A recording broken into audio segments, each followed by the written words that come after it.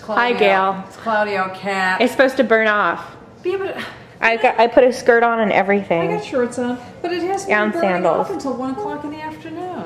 I know. And so when we get our butts out of bed so early, I'm all chilly when I come into work on the bus because it's like 2 degrees out. Sweatshirt. I know. It's July.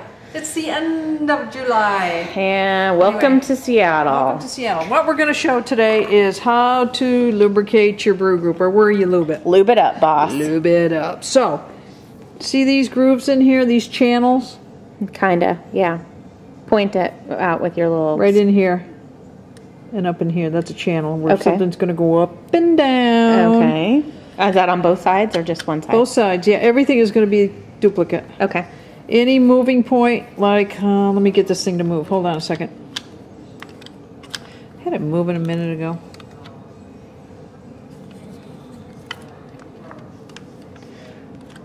See, all this goes back and forth. Okay. So all the, basically the friction points. And this thing here is going to go up and down. Hold on a second here. This thing is so awkward when it's not.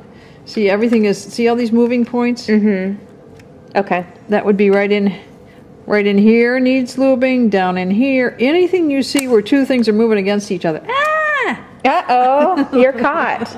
You got me, man. Okay, so, so we say pull this out and spray it down really well with hot water, no soap, so you don't wash that lubricant off, but how often should you reapply this? When you see it's gone.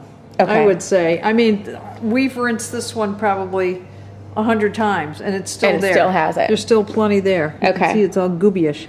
And the stuff is, we get it from Saeco, but it's a brew group lubricant. Okay. And it's non-toxic, odorless, and tasteless. It's a food grade lubricant. You can't just use Vaseline or something like that on here. It'll jack your business up. You do not want to do that. And so we don't sell this tube. We don't. Separately. It comes into the Saeco maintenance kit. Yep. With a bunch of other We're going to be getting it in, but we don't have it right now. Look this is how that works. See? Coffee goes down. Well, let's get this back over to where, if I can. Do you know what you're doing No. now? Whoa! Okay, this is where coffee goes down in there. Mm-hmm. Then it goes forward over to here. Goes forward over to here. Does that tamp it then? And then it goes up and tamp, and then Brew through here. Oh. Onto the spot on the door. Fancy. Or you could. Yeah, we should just start doing that. You could hook an IV up to it, huh, Gil? Yeah, you could. And then, if you want to get all. Then when it goes, when that just went down. Oh, hold on a second. Let me get it back up. The picture, you can't see down in there, but there's a puck down in there. And as I pull this down, the plunger comes up, pushes the puck up, and goes down that little slide. Yeah, and this scoops down. Okay, cool. Yeah. All right, so basically just keep an eye on it.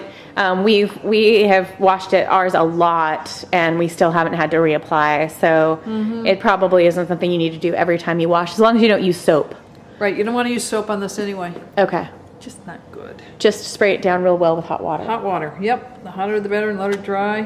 Man, you'd be good. All right. Ready? Thanks, Gail. You're welcome.